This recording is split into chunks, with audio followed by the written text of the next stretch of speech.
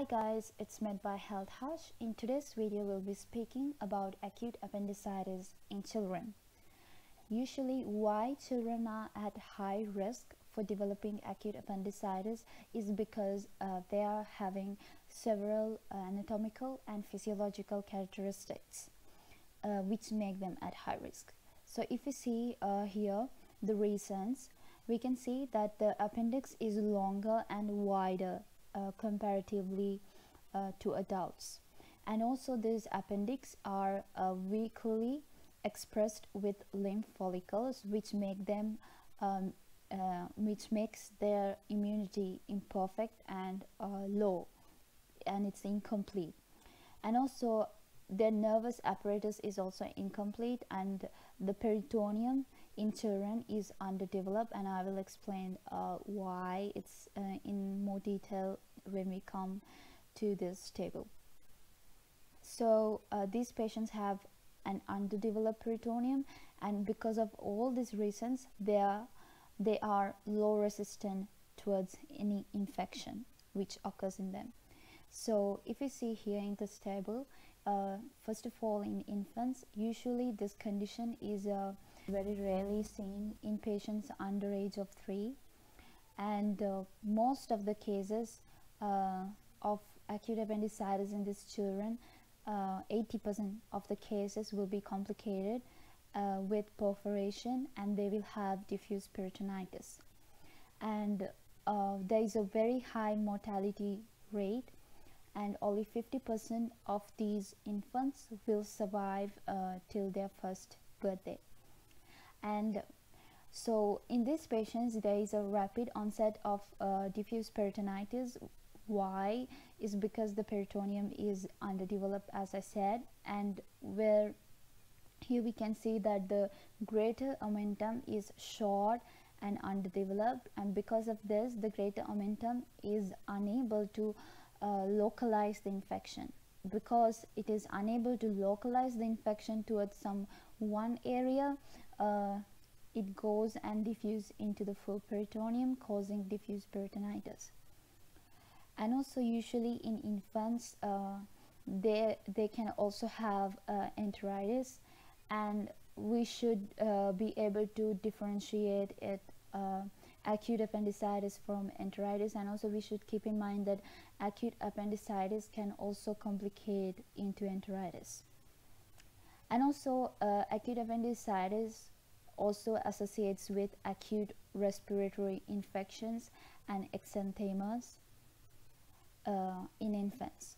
So if you see the clinical symptoms and signs for infants, this includes usually change of behavior in the child, and there are sleep disturbances, and the child is always crying and too much crying and is not going to sleep. Likewise, a change of behavior.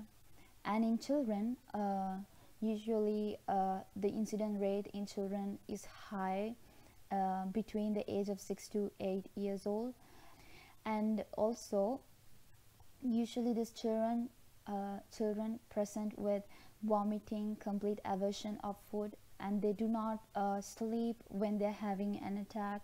And also at an early stage of the disease we can see that the bowel sounds are absent in the child. And if you see like the urgent surgeries, the most common urgent surgeries among children is for appendicitis, is the most common surgeries that children undergo. And in case of older children, it is usually similar to adults. The signs and symptoms are similar, and if we see the clinical symptoms, we can see that the patient can have cramping pain in the stomach, fever, vomiting, and the child usually lies on his right side or back, bringing his leg to his stomach, and also he or she can keep his hand on his right iliac region, preventing the medical profession from examining the patient. So if you see the diagnostics, diagnosis is usually done by physical examination, palpation, and percussion. And in palpation, usually in babies done during sleep, because they're easy to handle when they're in sleep, and we can see hyperesthesia, muscle tension, and tenderness in the right lower quadrant of the patient.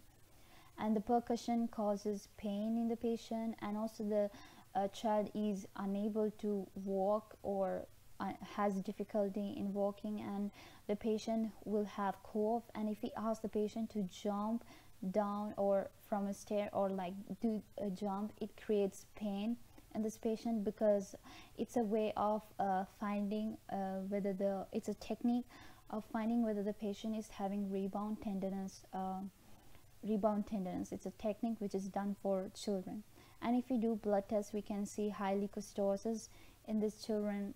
And also we can do ultrasound test for confirming the diagnosis of acute appendicitis in the child. And if we see for treatment, in non-perforated cases of acute appendicitis, we simply do antibiotic coverage for 48 hours. And for perforated versions, we should do immediate appendectomy and irrigation of peritoneal cavity with saline solution. And we can also do transperitoneal drainage. And also we should give intravenous antibiotics to the child till the white blood cells count becomes normal. And what kind of antibiotics we usually give? We can give clindamycin, ampicillin, and gentamicin. And also we should make sure that the patient is afebrile for 24 hours. Yes, so that's it for acute appendicitis in children. I hope you guys enjoyed. Thank you.